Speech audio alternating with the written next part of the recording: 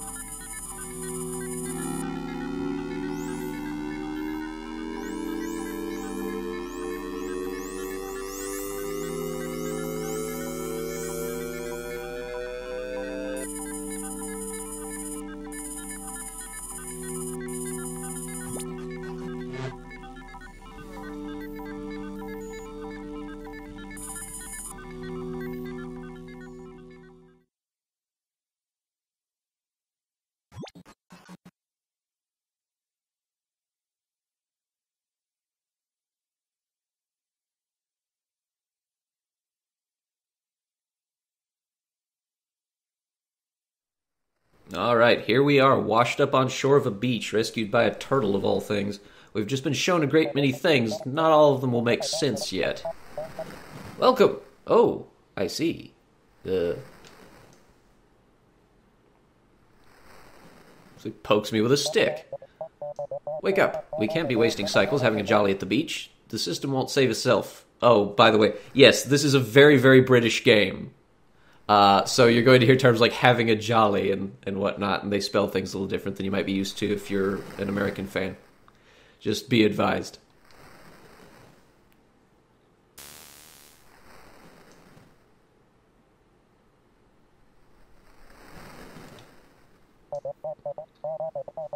Hello, yes, hello. As I was saying, welcome to Generation 1. My name is Search, and I'm here to help. Now, it might have been fine when you were bouncing about as a little ball, but with a body comes the concern of making yourself decent. Take these. So we get a pair of overalls and a yellow bedsheet, I guess. Good. Hey now, don't you look acceptable? Now to business. And there's a power that has existed within the system since almost the beginning of time. You have been chosen. You must use this power to bring peace and stability back to this world. What may look like a simple, rather floppy hat is in fact one of the most powerful artifacts in this system. I now bestow this upon you, chosen one.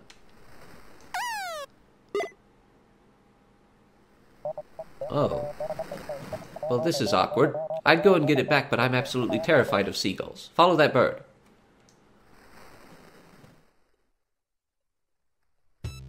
Alright, well, we've got control of our character finally. Don't touch water, by the way, or you die, as you can see. we're playing what looks to be a very retro kind of side-scrolly platformer. And that's partly true. But this game's a little more complicated than that, and a lot more interesting. Let's curb stomp this sandcastle. Oh, I missed it. There we go. This game kind of tells a story as it goes, and it might not all make sense at first. We know that we were apparently the pixel in the Pong game, which is running on this computer, which is the system that they speak of. This guy is Search. He's probably the search function on a computer, which is why he can go anywhere, presumably, because he's appearing wherever he wants to. There's the blighter now, and it has craftily positioned itself on the other side of this deadly spike pit. I think we may be dealing with some kind of mutated genius bird. Luckily, that spike pit has its dastardly way with you. You'll come back to life with that thing you just passed through, meaning death has little or no meaning. Hurrah! He's quite right. That little spot I stepped through that has a copy of me in it, that's a backup. So yeah, I keep coming back here if I die now. It's like a checkpoint. There goes our seagull with our hat. Everything you'll find in this world has some kind of metaphor to computers, from what I've seen. So as we go, keep that sort of framework in mind. And I think things will make more sense. If you direct your attention slightly to my left, you will see a door with chains. A chain door, as it were. And why, Search, my friend, does the door have chains on it, you ask? Well, behind this door lies a very dangerous and challenging chamber. There are many like them dotted all over the system. You can purchase entry using coins you pick up on your adventure, but be warned, they're very dangerous. Just don't say I didn't tell you. Yeah, I need 32 coins to get in there.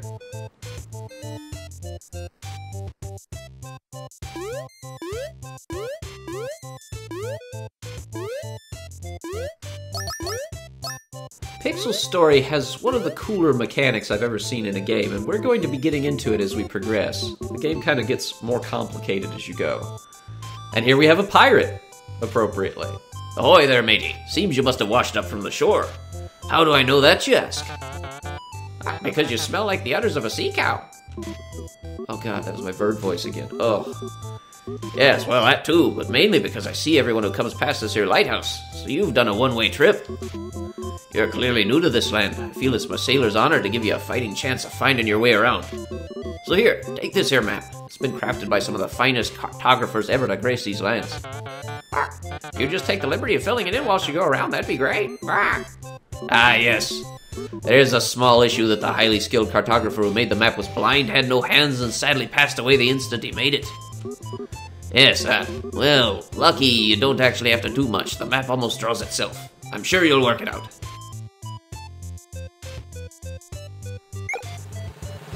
You got a map. Oh, saw a gull fly by here with a nifty-looking hat. Wouldn't want to lose a thing like that. I think it's sat on top of this here lighthouse. I don't know why he's a Scottish pirate, but he is. And yeah, we have a map now. It's, oh god, there we go. That's right. Let's just see, everywhere we've been, we can fast travel between checkpoints now, which is a nice feature. It tells you where your next objective is, and it points out those diamond-like objects there as well.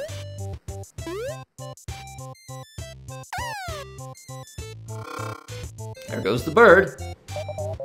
We'll get that seagull yet, believe you me. But right now, I want you to pay attention to that big shining gem thing. That's what we call memory. Now, as I said, we're on an important adventure. We're headed to the center of the system, but to get there, you'll need lots of memory.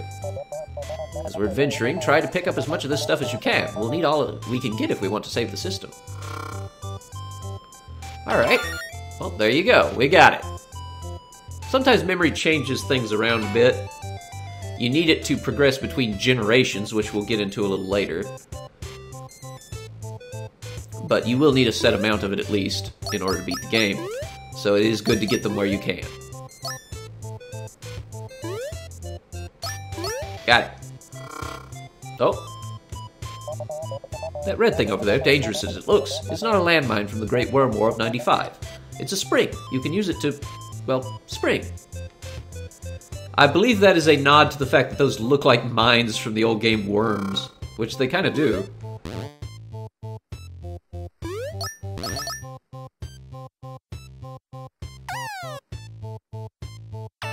Huh. Well, there he goes again. Can't drop down through platforms, do keep in mind, so we can't get down there that way. Perhaps the map can show us how we might get down there. Maybe not. Let's just launch ourselves over here then. Fantastic as springs are, they don't always put you exactly where you want to be. You can resist a spring's launch direction by pushing against it, as it were. It's all very complex stuff. Physics, air resistance, springness related. Is that the time? We really must crack on. Yeah, that tried to launch me too far back down the hole, but you can get away from them if you're careful with it. Hey, a castle. What's all this? Oh, okay. Watch out for that.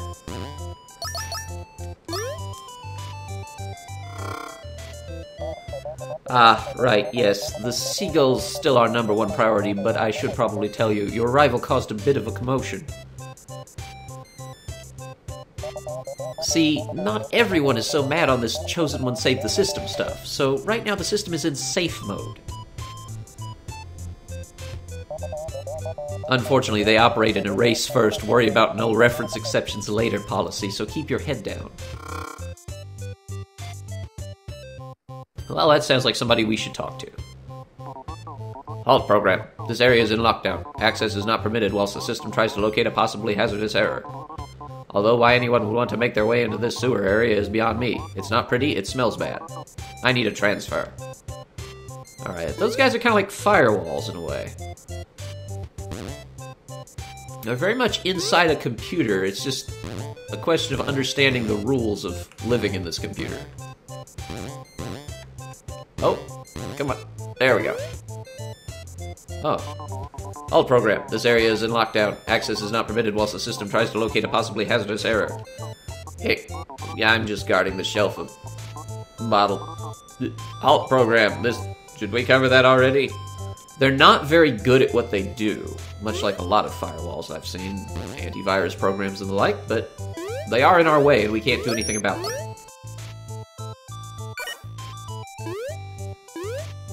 Huh, just can't get up there yet. We'll have to find a way up there.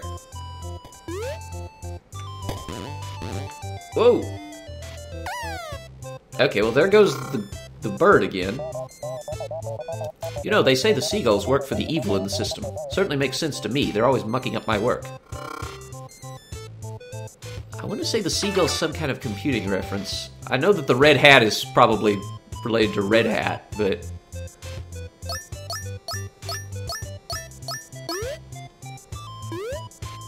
Well, I can't get up there that way. I'd need to have some alternate ability to help me.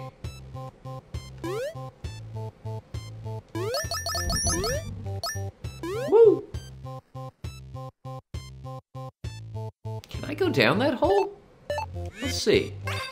Is there something down there? No, it doesn't look like it.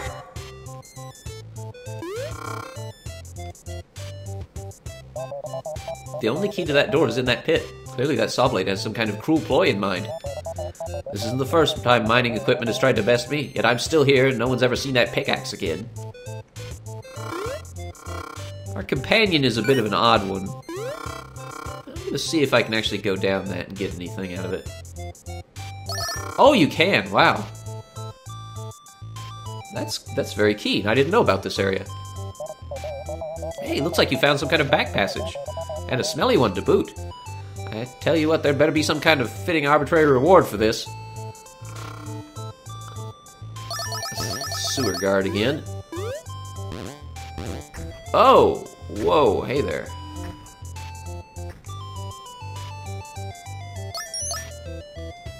Oh, we skipped some of the upper world area there. That's convenient.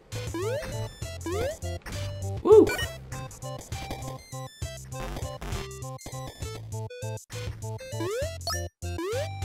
Try and make this jump. I want to gather coins if I can, because coins are useful.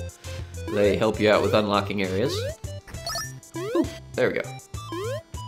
Mostly challenge areas, but I think they can give you a few other things too. And it looks like we are, however, out of time for this first episode, so I will have to pause it here, and I will see you in the next one when we try to get past that tree trunk that's shooting bowling balls that explode. I'll see you then.